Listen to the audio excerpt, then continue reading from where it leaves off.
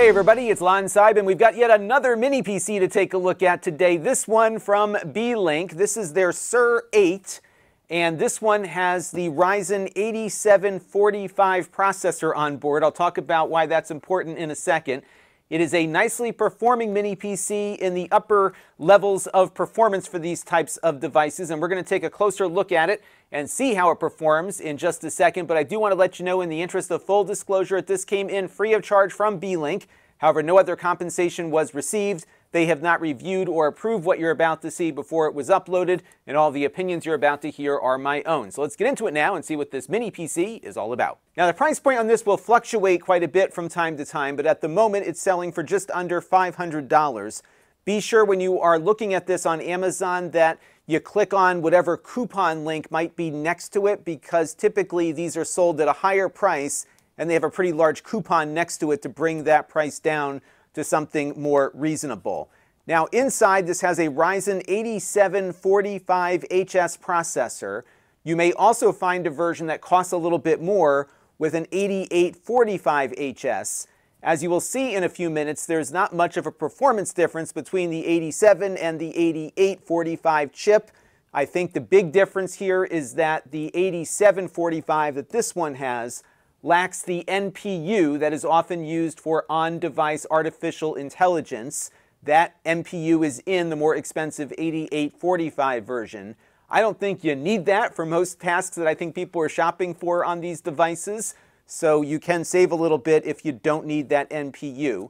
Additionally, this has 32 gigabytes of RAM and a 1 terabyte NVMe SSD. You can upgrade the RAM and the storage. So you can bring the RAM up to a whopping 256 gigabytes if you swap out those RAM modules there. And you also have 2 NVMe slots. One of them will be occupied by the hard drive it comes with, but you'll have a free spot next to it. And they've got a nice big heat sink on top of both of those drives to keep them cool. So overall, a very nicely upgradable device that is relatively reasonably priced. Now, as far as ports are concerned, you've got a bunch of them on this machine. You've got a headphone microphone jack here right in the front, along with 2 10 gigabit per second USB ports, a USB-C and a USB-A. The power button is here on the front and not on the bottom like the new Mac Mini has. On the back here, you've got 2 USB-A ports. The top one is a 10 gigabit per second port. The lower one is a 480 megabit per second USB 2 port. And they don't label it, so you do have to make sure you get your higher speed devices plugged into that top one on the back. There's another USB 2 port over here.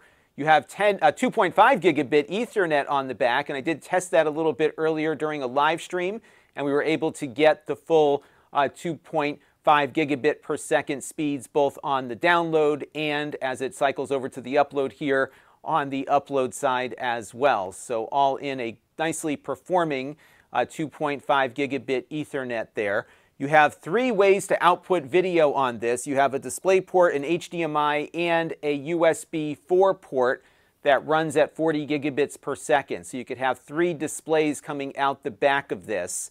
I also put the data rates of that port to the test using a Thunderbolt SSD, and there we got pretty much the full speed that I expect out of that Thunderbolt drive, driving about 2 gigabytes per second back and forth through that port. It was a little slower on the writes, but just by a couple hundred megabytes, but still it looks like you could plug in an external GPU on this without issue.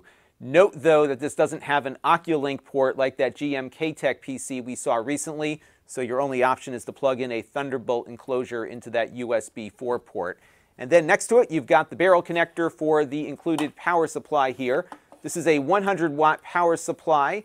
It looks like a GAN power supply, which is why it is on the smaller side, and the AMD chip on this runs at a 65 watt TDP. All right, let's take a look now and see how it performs. We've got it running at 4K 60 here on my display. We'll head over to the nasa.gov homepage. As you can see, everything here just spins right up without much delay. You can get videos going here without any lag at all. I am sure most of what you would do from an office standpoint will run fine here. It is super quick, as you would expect, and that's due to the fact that you've got a pretty beefy Ryzen processor here under the hood. One issue I ran into it though was the Wi-Fi performance. It is not as good as it could be. It does have an Intel AX Wi-Fi 6 radio on board, and when you go and do a speed test like we did a minute ago on the Ethernet, you'll see the performance isn't as good as it should be. It does get a little better than what it started at here, but I was having a hard time getting beyond like 300 or 400 megabits per second in either direction.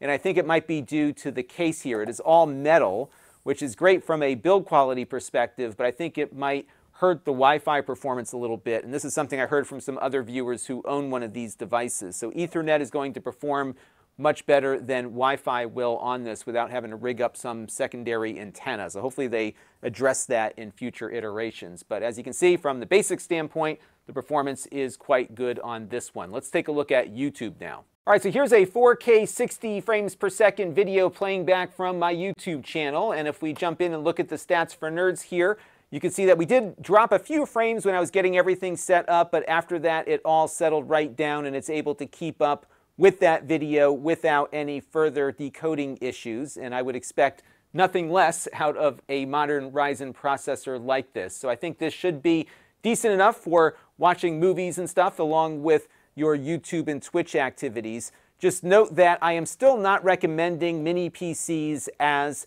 home theater devices, especially for playing back 4K movies. And it's not because of the performance issues, it's because of support for HDR modes like Dolby Vision and some of the other things that we see on most of the modern streaming platforms. You're still better off, I think, with a set-top box that will be a lot less expensive. And on the Browserbench.org Speedometer benchmark test, we got a score of 20.9, which happens to be the same score we got on an 8845-based mini PC from GMK Tech last week.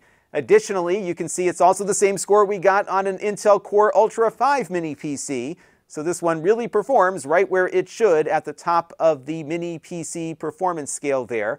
Also of note, though, is the Mac Mini M4, which came in with a much higher score at 42.9. And for light video editing, even at 4K 60, this machine should perform just fine thanks to the Ryzen graphics built in. What we're going to do here is drop in a cross dissolve and go ahead and play back and see how quickly it renders in here. And as you can see, it did that without any real lag or slowdown. And I think your experience doing some basic kind of editing, similar to what I do here, is going to be very good. You can probably get away with a little bit more than just this simple kind of stuff, going into color grading and some other things as well. But if you're doing some higher end work where you really need very fast real-time previews, that's where having a discrete GPU will come in much handier. And of course, you can attach one to this. But for the type of editing that I do on this YouTube channel, and I suspect the type of editing that many people do these days for social media, this is more than adequate. All right, let's move on to some games now. A little bit earlier on a live stream, we ran a bunch. This is Red Dead Redemption 2. We're running this at 1080p at the lowest settings, and we were getting between 50 and 60 frames per second. It was usually just under 60, but still very, very, very playable, even at 1080p, and you could squeeze a little more performance out of it at 720p. This is No Man's Sky. We were running this at 1080p, also at the lowest settings. And on this, we were getting about 45 to 60 frames per second. Things vary in this game quite a bit because you go from going into space to being on the surface of a planet where a whole bunch of stuff has to get rendered in. But I found the performance here to be just as playable. So if you were looking to play some games like these two, it should be just fine. We also took a look at Doom Eternal. And this one we ran at 1080p, also at the lowest settings, and here we were able to get between 60 and 75 frames per second.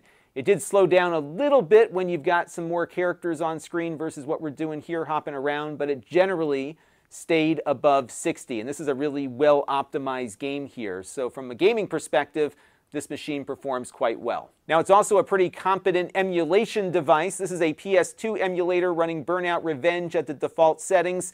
This was running at a solid 60 almost the entire time, so no issues there. And I think you could probably run everything from the PS2 backwards in time. So as an emulation box, I think there's a lot of potential given the Ryzen processor under the hood here. And on the 3D Mark Timespy Benchmark test, we got a score of 3,336. This is right within the margin of error with what we saw on an 8845HS based mini PC, so no performance difference here between the 8845 and the 8745, at least for gaming and all of the other stuff that you just saw me test on it. And on the 3D Mark stress test, we got a passing grade of 99.6%, So even under heavy sustained load, it's able to maintain its performance. And again, the fan on this is very, very quiet. From a power consumption standpoint, I'm seeing it hitting almost to the 100 watt mark, the maximum that that power supply can deliver. It maxes out at around 99 watts and change, and that's when you're playing a game or doing some higher end video rendering and that sort of thing.